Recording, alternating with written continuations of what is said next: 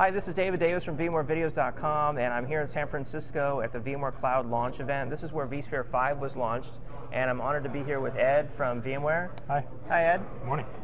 So Ed's responsible for the VSA, which was part of the vSphere 5 launch, and so tell us, what's a VSA? Sure. So VSA is basically our new product, version 1.0 vSphere storage appliance. Okay. And it's basically a software that allows you to turn the internal storage from several servers, up to 3, into a shared storage resource. So I think it's going to be a very exciting product for many small and mid-sized businesses that to date have not virtualized, either because shared storage was very complex for them, or shared storage required a lot of specialized skills that they didn't have in the within the SMB.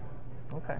And it really enabled them to get the benefits of vSphere, both from a cost-saving standpoint, but also from a high availability standpoint. As you probably know, vMotion, high availability, a lot of these cool features in vSphere require some kind of shared storage capability. Yeah, I mean, that was my first really reason that I had to put in shared storage was I wanted to use a feature like vMotion or DRS or VMHA, and all of a sudden we need a SAN, you know. So, and there's a lot of lower cost storage hardware devices out there that people kind of use and get by with. I mean, there's also other types of just VSAs in general out there, software VSAs. But what struck me as different about VMware's new VSA, to differentiate it from those other products, is that it's spread across multiple nodes, and it uses the local hard drives on those nodes for availability. That's right. That's exactly. So it applies RAID protection. Basically, it does some internal mirroring within each node. So in case one of your drives fail, you can still have that data. And then also, if you're operating a 3-node environment, if one of those nodes go down, the other 2 nodes will actually, because it's been replicated, provide that data for your workload. So you can bring it back up online pretty quickly. Cool. So I know you can use it with as few as 2 physical ESX servers or ESXi servers, and then vCenter is like a cluster manager. Is that right? Right. So vCenter right now is our management platform. Okay. You would use vCenter just as you would with any other vSphere deployment, except here with VSA, our vSphere storage appliance is integrated into vCenter, so you can manage directly from within vCenter. And that's another benefit, is you've got this storage appliance integrated into the vSphere client. Right. It comes up as a new tab within vCenter Server. Okay. So it'll show you the current states of all your data stores. It'll tell you the recovery status if some recovery activity is happening. Allows you to monitor how much you're using and things like that.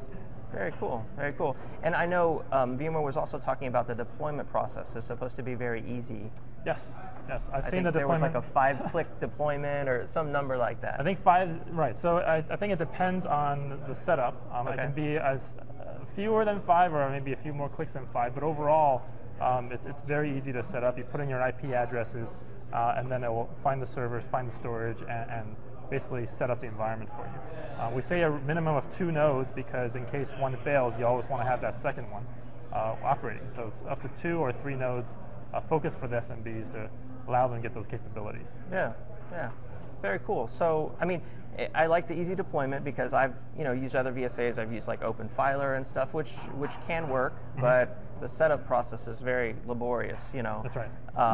And it's also not going to give you high availability, and so on. It's not even supported really to use these types of features. So this is a supported option. Right. It's been tested with several of our key features within vSphere. So if you're an Essentials Plus customer, you'll be able to use vMotion high availability to restart your VMs automatically when servers fail. Data recovery. Okay. If you have some of our higher end additions, DRS, Distributed Resource Scheduler, would also work. So that means if you have a really big VM that's taking up a lot of work and you need other VMs to move away, that will happen for you automatically, even though you don't have a shared storage hardware. Yeah. And also, I believe storage I/O control also works. Oh, okay. And then lastly, but not least, storage vMotion also works, which means if you're an SMB and you have a small environment with our vSphere storage appliance, and you decide to go ahead and make that investment into shared storage hardware, you can actually just migrate that storage from the VSA directly onto your new array without any service disruption. So I'm picturing, like an SMB, say they had 6 servers, and they could have, one VSA on 3 servers and another VSA on the other 3 servers, and even do storage vMotion between these 2 virtual storage SANs. Now, storage vMotion, I believe, is the way we have it set up. I think we have to get somebody from our technical team to answer that in more detail. But what I can tell you is you can storage vMotion out from a VSA environment onto a shared storage array. Oh, okay. How that happens between 2 VSA clusters, I think, is something I'll have to get back to you on. Good question. Okay, but it's NFS storage, is that right? It's NFS. It's file-based NFS. It's not block-based iSCSI. That's right. Okay, and it's sold separately. That's right. It's sold per instance, just like vCenter Server. Okay. And when you say per instance, that's like per storage cluster, or an instance is going to be either 2 or 3 servers, so you don't have to pay per host. That's right. It's not per host. Okay. If you're an SMB with a small number of servers, you buy it once, and you can support up to 2 or 3. Okay. And from there, you buy it just like vCenter because it's integrated within vCenter. Okay. And that goes for our list price in the US will be $59.95. Okay. And we're also offering a promotion with Essentials Plus, where you would get VSA for 40% off if you buy it as part of the Essentials Plus package. Oh, very cool. Very cool. So, some people out there, I think their initial reaction to $59.95 might be, well, hey, I could go buy a hardware storage, array for that. And that may be true, but they're not going to get the high availability. That array might not be supported to use these features, and it's not going to be integrated with vCenter, and it's probably not going to be as easy to set up either.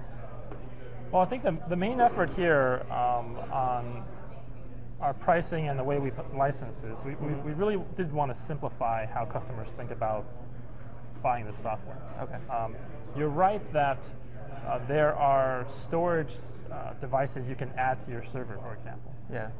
But what VSA really allows you to do is completely eliminate the single point of failure for your workloads.